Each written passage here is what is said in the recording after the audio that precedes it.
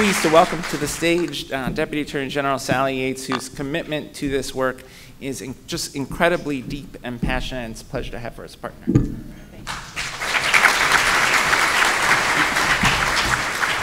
Thank you. Well, good morning, everyone. Good morning. John, it is such a privilege to be here today with you. I am so inspired by your leadership, by your determination, and by your stick-to-itiveness, if that's a word, to ensure that everyone in this country has a fair shot at a quality education. And I also want to thank Nick and everyone at the Vera Institute for hosting this event and for really the innovative work that Vera does in the correctional education field. I also want to say how grateful I am to our colleagues at the Bureau of Prisons, who have not only supported this pilot project, but are also doing such important work in strengthening correctional education within the federal system. And of course, our colleagues at BJA who are working with the Vera Institute, providing technical assistance on this pilot and other issues as well. You know, the Second Chance Pell pilot program is a really big moment in the overall effort at criminal justice reform.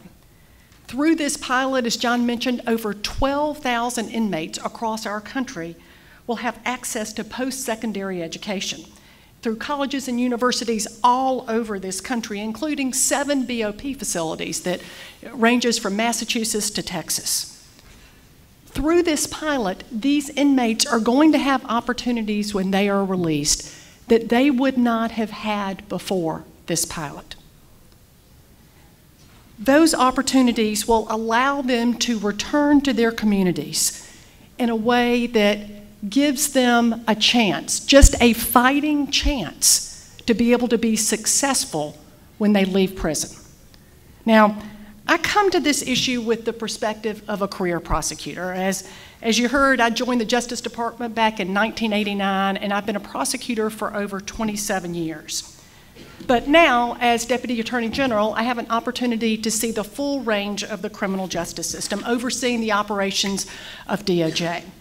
Now, unlike most state systems, in the federal system, we actually put the full range within one department. We have our law enforcement officers and our prosecutors and our correctional officers all within one department, the Department of Justice, all with a single responsibility for the criminal justice system, both from the beginning of an investigation all the way through to an individual's last day of his or her sentence.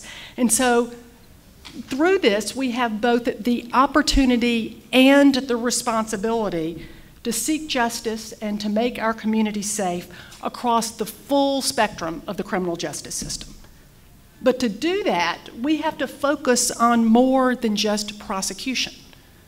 We also have to focus on prevention and meaningful rehabilitation.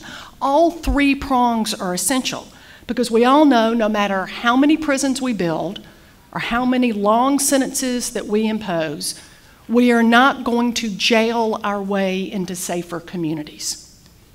Ensuring that those who are re-entering society from prison have the basic tools that they need to, again, just have a fighting shot at being successful on the outside is not only the right thing to do from a moral standpoint, but it's also the smart thing to do from a community safety standpoint, because recidivism reduction is crime prevention.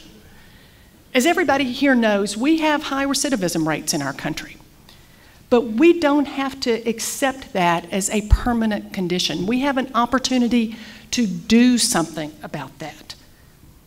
And one of the ways to reduce recidivism is to give inmates access to quality education while they're in prison.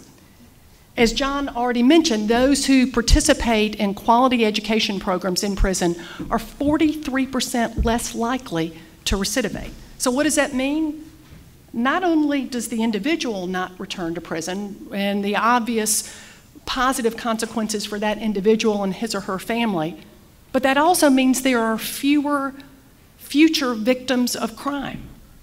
It means our communities are safer, that we break the cycle of poverty in prison, and our country is stronger for this. And as if that weren't enough, investing in equipping inmates to be successful when they're released is the fiscally responsible thing to do as well. In a world of limited resources where we really have to choose the programs in which we invest in a way to make sure that our dollars make sense, that our spending makes sense, the research is clear that giving inmates access to education is a strong return on our dollar. As John has mentioned before, for every dollar that we spend in education in prison, we save $4 to $5 later on reincarceration. But until we as a country are as committed to investing in preventing crime as we are in prosecuting it, we are not going to be as safe or as just as we can or should be. From my perspective, we have a responsibility to unleash the transformative power of education, to give individuals an opportunity to find themselves as something other than their worst moment. Through the Pell Grant pilot, inmates, many of whom suffer from a generational lack of access to education, can open doors to opportunities that were previously locked for them. Now, I'm a prosecutor, so I'm going to tell you, to be sure, when somebody violates the law, they need to be held accountable, and oftentimes that means going to prison. But a lifetime of punishment, often in the form of education and employment and housing barriers, doesn't serve justice, and it doesn't make us any safer. Earlier this year in April, I visited a federal prison near Houston, where I had an opportunity there to talk with a number of women at the Bryan Correctional Institute. Many of them were in the latter stages of their sentences, and they were readying themselves for return to their communities by engaging in a lot of the really strong BOP programs that we have, everything from vocational training to drug counseling.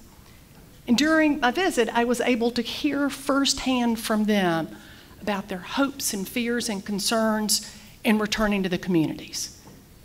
And you know what I heard there is what all of you all already know, all of you who are sitting here and who work in this area every day, and that is, they're just like us. They want the same things that we want. They want a safe home and a job and a happy family, the very same things that everyone wants. It's our collective responsibility as a country to ensure that when they re-enter the community, they have the tools that they need in order to be able to be successful. It's the smart thing to do, it's the right thing to do, and it's one of the very best things that we can do for the safety of our communities. That's part of the reason why I'm so excited about the Pell Grant program, but I want to assure you that we're not stopping at the Pell pilot at the Department of Justice. We're working hard at DOJ to prioritize the broader issue of correctional education. As for the first time in decades, our prison population is beginning to decline. And so we have an opportunity to look at resources that previously were, we were in an overstretched BOP system. We have a once-in-a-lifetime opportunity, once in a lifetime, to be able to step back and take a comprehensive look at how we're approaching education within the Bureau of Prisons. And in the coming months, we're going to be laying out a framework for a new and a better way to bring high-quality education into the Federal Bureau of Prisons. I'm really proud of the progress that we've made so far, but I can tell you I'm even more excited about the work to come. Again, we are grateful for our partnership with the Department of Education, and I want to tell you we're going to continue to push hard at the Department of Justice to do everything we can to reduce recidivism, to expand opportunity, and to ensure that the men and women who are returning home are ready for their second chance. I hope that today's convening is not only enjoyable for you, but productive. And I look forward to all that we're going to be able to accomplish in the months and years ahead. Thanks so much.